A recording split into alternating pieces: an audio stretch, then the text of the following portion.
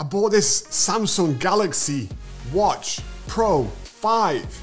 All excited about the newest, latest and greatest Galaxy Watch, but I've got to return it. And I'm going to tell you why, but first things first, let's take a look.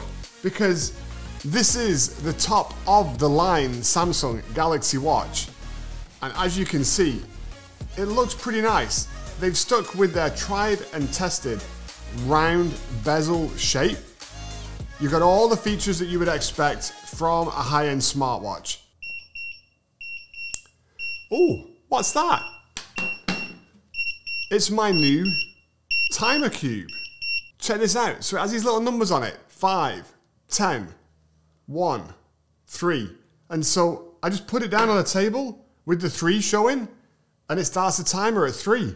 Oh, I need a 10-minute timer or a 1-minute timer. Or you know what? I need a 20-minute timer. I'm just going to press it. And it makes it 20, and now I can forget about it. I can carry on doing my work, and it's just gonna beep. If you want a little productivity hack, check out this. It's called a Tick Time Cube. I'm gonna put a link in the description below. It just does what you want. If I just want to know the time that I've spent on something, I can just put it vertically, and now it's just gonna count. So let's talk about the differences between a regular Samsung Galaxy Watch and the Pro. Okay, just to run through this real quick. So the Pro is going to be a little bit heavier, 46.5 grams versus the large regular watch at 33 grams. That's a meaningful jump, 13 grams on a 33 gram watch. The new one's made out of titanium. The regular one is aluminum. It's the same chip in both of them, same 1.5 gig of RAM, 16 gig of storage, same size displays, 1.36 inches at 330 ppi. Getting all technical here at Mic Drops Tech, even though we don't like getting overly technical, but I want to run through this for you. Heart rate monitors, continuous oxygen levels, all that kind of fun stuff. 410 milliamp hours jumps to 590 milliamp hours, and you've got all the same things, Bluetooth 5.2, Wi-Fi's in there, GPS, NFC, LTE. So this is an interesting one. You know, it is a little bit of an upgrade, but this is not the Apple Watch Ultra to the Apple Watch. This is not drastically changing the world for those of you that are looking at the Samsung watches. It's just a little bit better for those who want something more. So let's check it out real quick, and then I'm going to tell you the problem that I've noticed and why I can't keep this watch. As we look at the menu dial here, I actually prefer the round dials compared to the rectangle of an Apple Watch, but that's just me. I can swipe right in and instantly I can see my activity levels. Done a whopping 14 steps because I haven't been wearing the watch, obviously. And I can scroll through, I can do my usual activities. I can set my routes if I'm gonna go and take a ride or a hike. This was pretty cool. I can measure, I'm gonna put in here 195 pounds because that's kind of what I weigh. And I can place my 2 fingers on these side keys here. And it's gonna measure my body mass. It's going to measure how fat Uncle Mikey is, how much my bones weigh and all that kind of good stuff. I did tell it I was 6'4". So this is using the 2 side buttons as kind of a conduit between my fingers. And lo and behold, it tells me here's my weight. My skeletal muscle is about 82 pounds. It's good to know. My fat mass, we're not even going to get into that. Let's blur that out on the shot so nobody knows how much loose, whatever. Body fat, 22%. BMI 23.7. I don't know that I want to be sharing all this online. Like, what if somebody posts this and does something with it? I don't know. So that's kind of cool. And then we've got some other options here. Sleep tracking. You got the weather, obviously, that you can add in there if you want, and got some notifications from my calendar. I've got the ECG, so I can record my my heart, but I've got to download an app for that. So, and then heart rate. Now this is where it gets interesting. It won't measure my heart rate. Couldn't measure. Let's try and measure my stress. Okay, won't measure my stress. Keep trying, doesn't want to do it. One of the things I do like, before we get back to that, is on this edge is actually a touch sensitive. I can just slide around and scroll through my things. It's so effortless. It's so easy and it's so nice compared to turning a dial because it's just there. It's just touch. It's like a capacitive touch sense.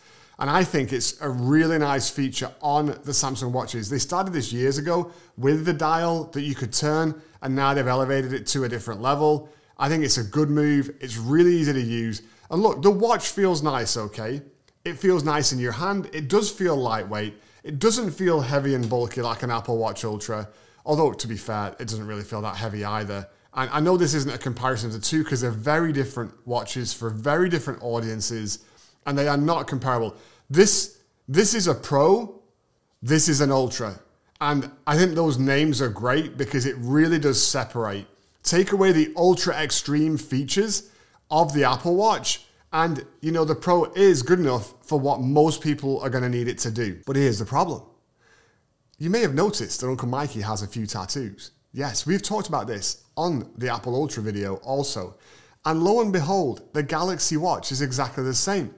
On the back, the way that these watches work is they have sensors, and those sensors read through the skin and look for the blood flow and other, you know, things that are happening kind of sub-level. And the problem is when you have ink like this, it doesn't work. And I know some folks are like, Mike, this is old news, but it wasn't old news to me because I didn't know, and you might not know. So for those of us that don't know, this is new news, okay? I've done some digging into this and looked into it a little bit more. And also, I've had some comments from my Apple Watch Ultra video, and it seems as though dark inks for sure don't play nice.